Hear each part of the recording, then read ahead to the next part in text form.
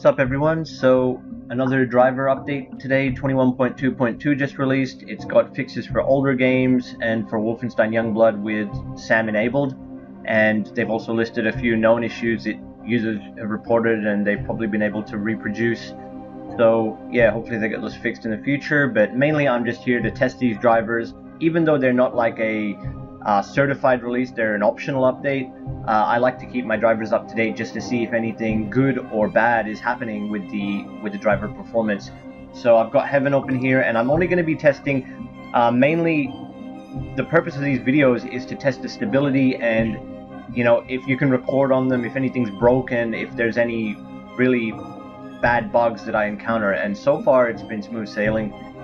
And for now, I'm just gonna, I don't have a lot of time today, so I'm just gonna test the Radeon ReLive benchmarks. So if you've been following my driver testing, you'll know that I run it with recording on and off, and I'm just gonna be testing it with recording on because that's actually more of a stress test than recording off, because recording on puts more load on the GPU altogether. So just for now, when I have the time, I'll do recording on off, but just for this driver release, since it's not a big one anyway, I'll just be doing the recording on. So here's Heaven, and we're going to do Heaven, and then after this we'll do Metro Exodus. And that's it. So let's go. See how stable this stuff is. And if you've been following my testing or my channel, you'll also know that I've been messing with my RX5700 since upgrading to Ryzen 3600. As you can see in the top left, on the OSD, you can see my temperatures, and you might notice my VRAM temperature is actually better now. It's because I swapped over to Gelid GP Extreme thermal pads. So I had like an issue. I was using some hack job thermal pads that I used for my Extreme IV because I used full-size thermal pads, and when I downgraded back to the pulse cooler because of clearance of the backplate, I didn't want to just depend on tiny heat sinks directly on the memory. I wanted to have like a proper heat sink on the GDDR6, and when I swapped back to the pulse cooler, I didn't have the original memory pads, so I was like using thick 3mm ones that had clearance issues with the core temps, so the core temps got really high and throttled, and so I cut them by hand down to half the size. So I was trying to approximate 1.5mm. I ended up cutting some of them to 2mm and some of them to 1mm, and it was all over the place. And I just ended up buying a proper 1.5mm Gelid kit because that Gelid thermal pads are more plush, like they'll compress easier. So then I didn't have, as long as the cooler has good mounting pressure, I didn't have to worry so much about clearance with the core. So now you can see my core temps. That's also using Noctua NTH1, and the core temp, the delta between the hotspot and the core is pretty good, and the VRAM is much better. So the VRAM before was pushing it about 5 to 8 degrees hotter, and yeah, I'll be doing a video on that. I just need the spare time to put I've got all these clips of when I was installing the memory pads, and I'll be doing that in a follow-up video soon. It's something to talk about while waiting for these benchmarks. And what else? That's mainly that. That's the main thing I've done, and I've been dabbling in mining, not to be a miner because I know that some people have like this hatred towards miners. If you're doing it as a gamer to make a quick buck while your PC's otherwise idle or unused, I don't see the harm in it. You're not really encouraging anyone, you're just getting in, you're saving yourself from missing out, as long as you do it safely and make sure your memory temps are okay.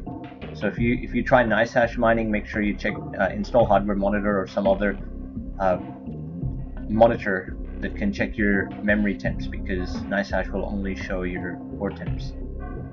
And you want to set aggressive manual fan curve, or if you set a fan curve based on your CPU, you have to account for the fact that the CPU won't get very hot when mining Ethereum. So you have to set like a curve that adjusts based on 50 degrees instead of gaming loads, which would be up at 60, 70 degrees.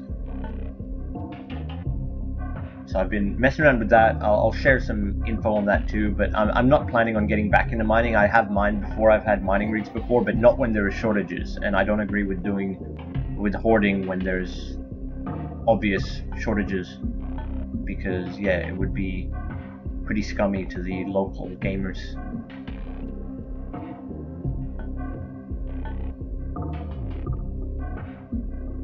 This is looking pretty good though. I mean, you can see in the bottom right, if you can actually see, because I'm on ultra wide and I know the text can look small for some users. That's why I've got everything open here with the OSD in the larger size. But it's looking good. No issues, at least in heaven. So 46.7 on the minimum, 192 on the max, and we'll see the average soon.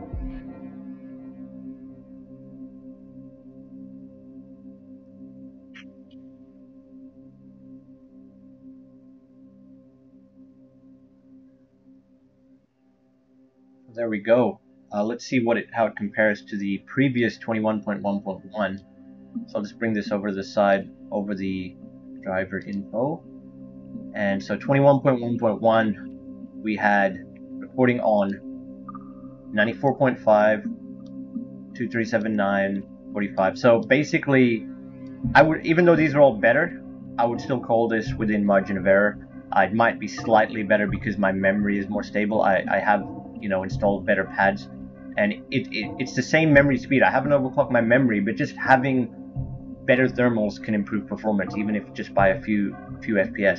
So right now I would just say this is in margin of error, but the main point is that it's running stable. So I'll just put this data in real quick. 6, and so that's that. And then we'll run Metro Exodus. But yeah, that looks pretty solid. Look, the temperature even got up to 70 as it's heating up longer. Okay, so Exodus should be in the C drive. Where's my Epic Games folder? All the way here. I've got a driver benchmark profile. And the main point, it's not specifically to test real-world performance, because I know most people are on 1440p and 1080p. The main purpose is stability and to load the GPU. So running at 3440 by 1440, even with all the fancy features off, already puts like a max load on the GPU, because it's a GPU benchmark. So don't worry about that too much. It's more to see that our test results can line up with, can at least match the previous driver or be within margin of error, along with no odd behavior like crashing or anything like that.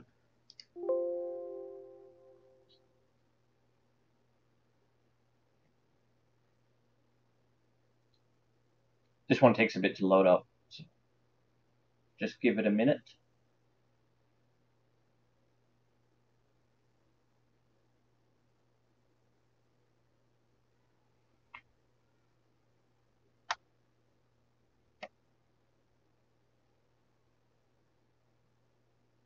I think I need to switch to benchmarks actually, because it does take a while.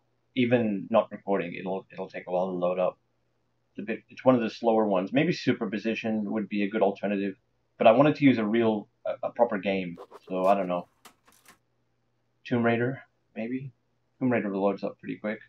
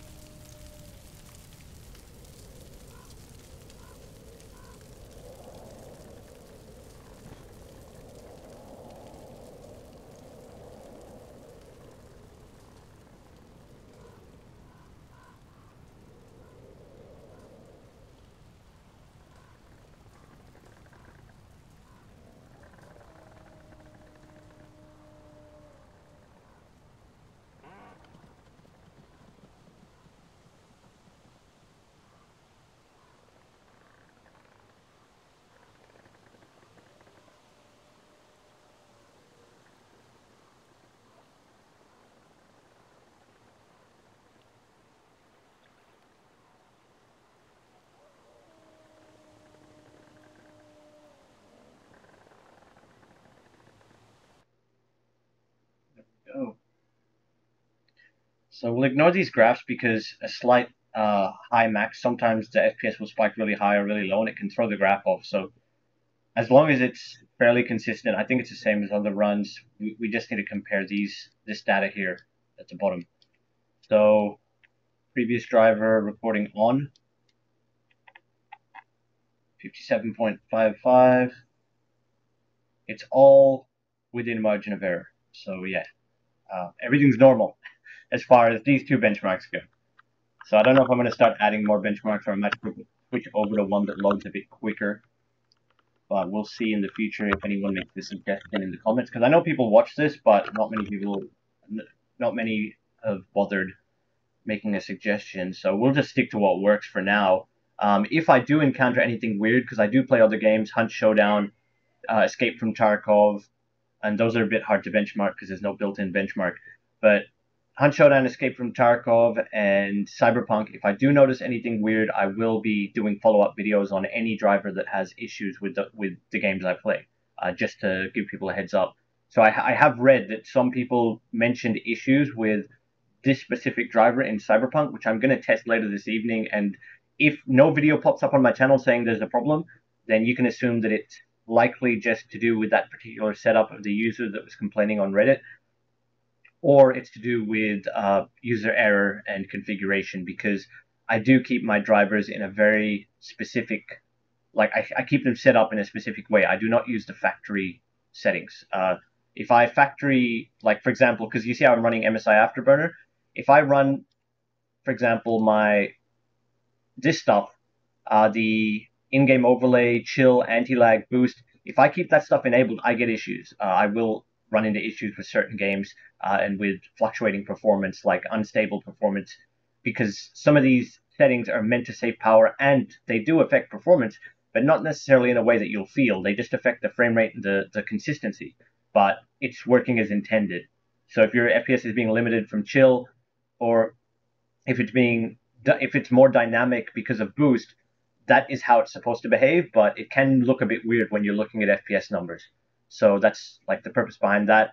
And as well, if you leave your, over here, in-game overlays are built into the Radeon drivers. If you leave them enabled by default and you run other overlays like Afterburner, that's a primary source of all the flickering and black screening kind of strange issues that users report when they go from NVIDIA to Radeon to AMD, because they expect that they can use the exact same software because it's universal. Like, you know, you can use Afterburner with AMD or NVIDIA, but the main point is that you have to disable one and not run them both together, or you get that flickering.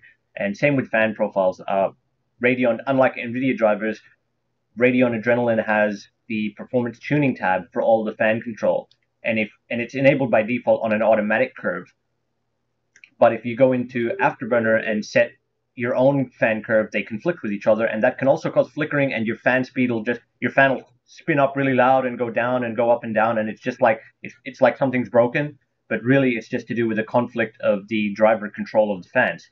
And you can simply set Afterburner to auto, and see these settings here. This is not a profile. This is just Afterburner reading what is set up in Radeon. But I don't use Afterburner at all for any tuning. I just use Radeon, the Radeon drivers. So this is just here for the sake of having my OSDs open, on-screen display monitoring, to get that OSD to come up in the benchmarks. But I'm not, and yeah, this OSD will conflict with the in-game overlays under that general tab. So when you disable that, you have to uncheck here, and you also have to go into hotkeys and delete anything relating to in-game overlays, which is, I don't even know if they've got the hotkey anymore. They changed it. Recording hotkeys. I think there was an in-game overlay hotkey. Maybe they've removed it, so it's just a bit more simplified. It's just this here. Yeah. So it's just that. You have to disable that, and then you'll be pretty good. Anyway, thanks for watching, guys, and appreciate the support. Please like and subscribe if you like this content, so that I know. Well, even just likes on the video, you don't have to subscribe, but if you like it, at least it lets me know that these videos are useful to some people, and so I can keep doing them in the future. Because yeah, if no one's watching them, there's no point. I can just find like something else to do videos on. Okay, cheers, and bye bye.